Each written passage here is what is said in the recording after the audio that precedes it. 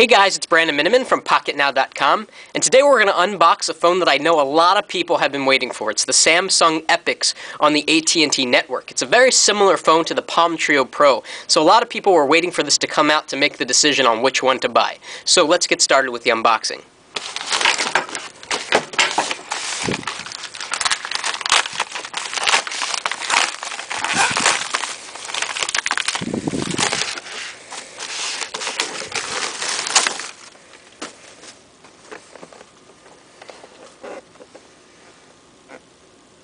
Wi-Fi, GPS, email, camera. Let's see what else we have around the box. Nothing terribly interesting. Some specifications. Alright.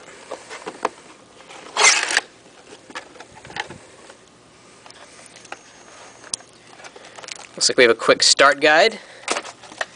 Some software. The unboxing is very similar to that of the Blackjack 2 if you have that device. I'll put the Epix to the side for now, see what else we get inside the box. Looks like we have a audio converter for the Samsung proprietary jack. This doesn't use mini USB or micro USB, unfortunately. We've got here a syncing cable, a wall charger, again using that proprietary jack, and finally the massive 1800 milliamp hour battery. This thing is huge, and hopefully this means that the Epix has fantastic battery life. Well, at least that's what my expectation is. Alright, so let's take a look at the device.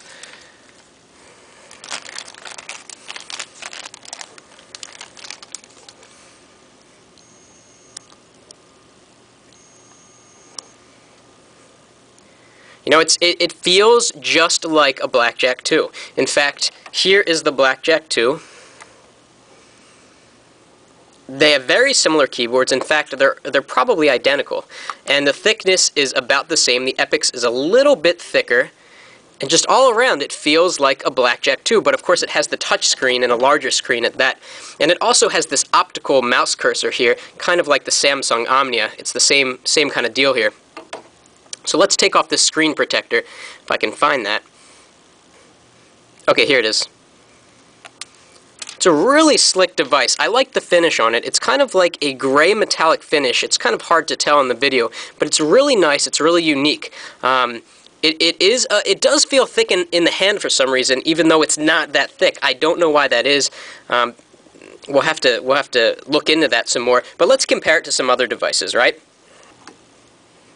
So here we have the Palm Treo Pro, and again, I know a lot of people are comparing these two devices. It's actually a little bit thinner than the Palm Treo Pro. You really can't tell here, but it's 1 millimeter thinner.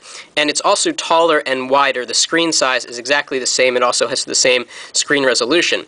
Of course, the Epix has a much more generous keyboard than does the Palm Treo Pro, and I think a lot of people will really appreciate that. Next to the old Motorola Q9H, which has a great keyboard, we see that the keyboard is still pretty big on the Epix, although it's not as large as it is on the Q9H. And just because I know a lot of people have this device or have seen it, here's the AT&T Tilt. Of course, the Epix is significantly thinner than the AT&T Tilt.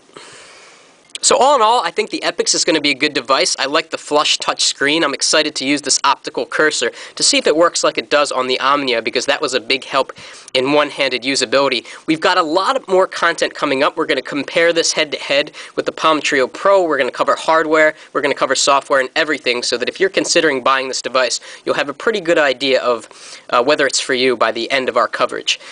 Now, if you want to follow us, be sure to subscribe to our YouTube channel, Pocketnow Video, and we're also on Twitter, twitter.com/PocketNowTweets. That way you can keep abreast of when we post new content about the Samsung Epix. So a lot more to come on this device.